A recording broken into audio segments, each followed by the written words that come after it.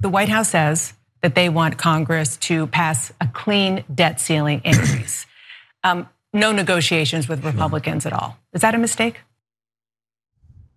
Corrupt Democratic Senator Joe Manchin says that it is a mistake to avoid negotiating with Republicans on a must-pass debt ceiling bill that really they are gonna vote in favor of raising the debt ceiling, because he thinks, we really should take a look at Social Security and Medicare, some of the spending, there are some issues there. So in other words, he wants to aid and abet Republicans in gutting Social Security. And today, the New York Times came out with a report explaining what his tactic will be.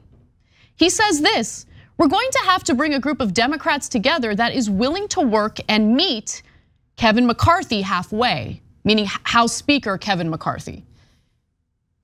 So look, I think that statement alone is so telling, Cenk, because it ain't just about Manchin.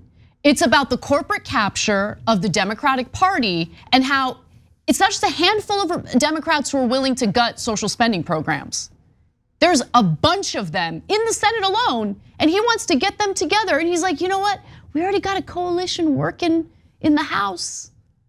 So I want to build that in the Senate too, because both parties want to gut your Social Security and Medicare. That's the reality of the situation.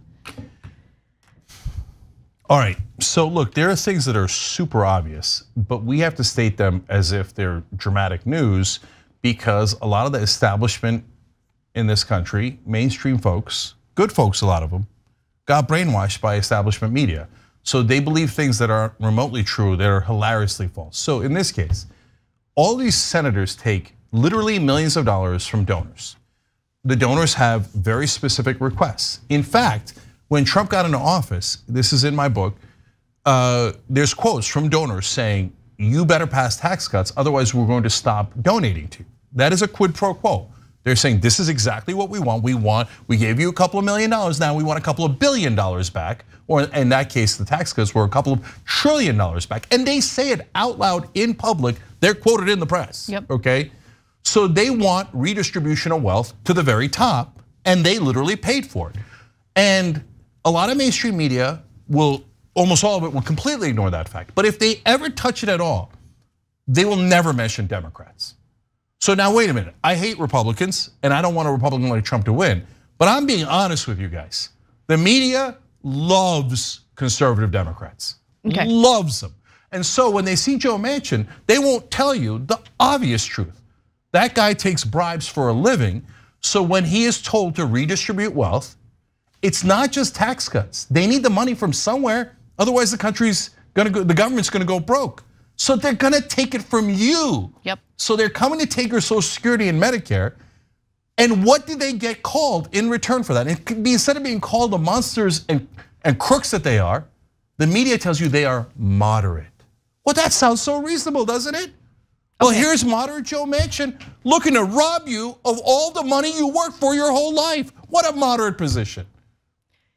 There is no reason for Democrats to negotiate with Republicans on raising the debt ceiling. No reason at all. None. You wanna know why? Because it's a must-pass bill. If they don't raise the debt ceiling, the global economy and their stock portfolios collapse. They don't want that, okay? And so even Manchin himself, in the context of that New York Times piece, says, I think we all know we're going to vote for the debt ceiling. Okay, all right, then why are you negotiating? Because he wants to cut spending that actually benefits the American people. And what's so gross is how he lies to our faces. He insults us. So same interview, I wanna go back to his conversation with Dana Bash, because Social Security and Medicare came up, and look at how he lies, and I'll tell you why he lies. I'll provide the receipts to prove that he's lying. Let's watch. In my state of West Virginia, 60% of the people that are retired right now live with Social Security and Medicare. To scare the bejesus out of them, thinking they're going to be, their cuts on the line, or you're going to decimate those two. That's not going to happen. Take that off the board right now and look at ways that we have wasteful spending, that we can be held accountable and responsible. He wants to cut Social Security and Medicare. He doesn't say it there because he's like, oh, the people of West Virginia, same people who would have benefited from a minimum wage hike, same people who would have benefited from the social spending provisions within the Build Back Better agenda that were defeated by Joe Manchin, okay? He claims that he cares about them and they want to maintain their Social Security. Except just a few weeks ago, in a conversation with Maria Bartiromo on Fox Business, he was pretty transparent on what he wants to cut. Let's watch.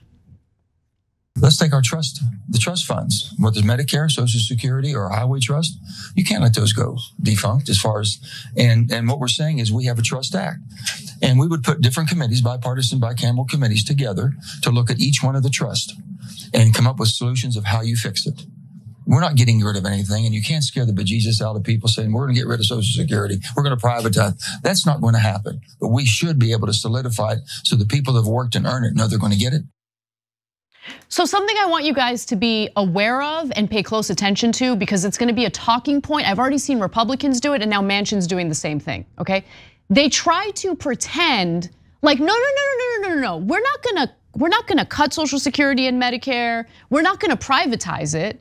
We're just gonna do things like raise the retirement age, which, by the way, is cutting Social Security, okay? It is putting off your retirement because they want to cut Social Security and avoid raising taxes. Right now, the wealthy don't pay the same percentage in Social Security tax as you do, okay? After a certain amount of income, they stop getting taxed for Social Security altogether. You know what you could do if you're really worried about funding the Social Security program? Lift that tax cap entirely. It only benefits the rich, and the rich are terrified of that happening, which is why the rich lobby politicians like Joe Manchin and members of the GOP to get the retirement age up even higher. Right now it's 67, they want it up to 70. That is a form of cutting Social Security. Don't let them lie to you. The minute you hear we're looking to strengthen Social Security or fix it, those are code words for cut it. Now, you say, well, Cenk, how do I know to trust you? I mean, you say one thing, I just saw Manchin say another thing, that he's looking to fix Social Security. That sounds like maybe he might add to it. Well, there's a thing called facts. They have to actually write bills and proposals, and they have to put them forward. And the proposals he's talking about is to raise the retirement age. And when you do that, so let's take 1 year, right? Hey, the retirement age is 67 now, they move it to 68. You know what happens in that extra year? You do not get the money that you would have normally gotten. That is tens of thousands of dollars. When they move it to 70, as their proposals are, you might miss out on, it depends on your situation, but 50,000 or more. They're literally stealing from you. Yep. That is money you put in your whole working life. It's not their money. It's called an entitlement because you are literally entitled to it because you put it in through your taxes. And now Joe Manchin says, I want to rob you. I want to take that $50,000 and put it in the donors' pockets. And every son of a bitch reporter goes, he's a moderate. He's looking to strengthen Social Security. By the way, there is a proposal to actually strengthen Social Security by adding to it. It's the proposal Anna told you about. It's being pushed by Bernie Sanders. They're saying, hey, you know what? If you actually allow the rich to get taxed on Social Security further, it'll solve it. We don't have to lower the retirement age. We don't have to cut. We don't have to do any of that stuff. In fact, we can add to it. And good news, they polled it. And you know what the polling indicates? Over 70% of Americans are in favor of that proposal, even when it's clarified to them that it would raise taxes on the rich. They say, yes, I want it. More than 7 out of 10 Americans. It has a 0% chance of passing. Do you want to know why?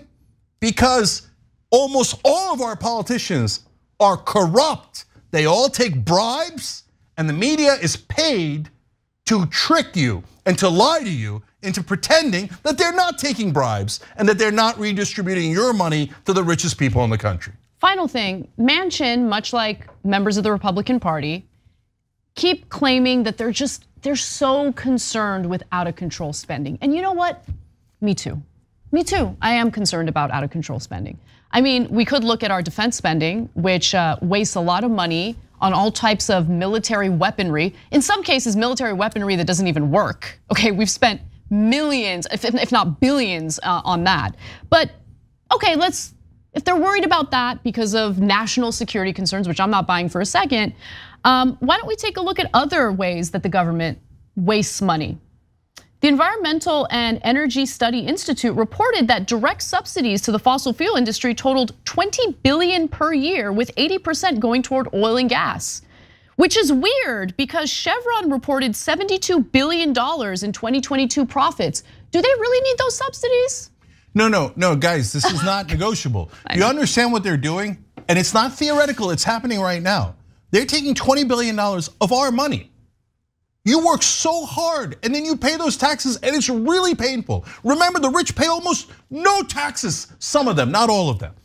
But the reason why Biden, a rare good move that he did, we increased money for the IRS to do audits of the rich, is because above 10 million, it's like 0.01% get audited. I don't have the facts right in front of me, but we did the story before. It is comical.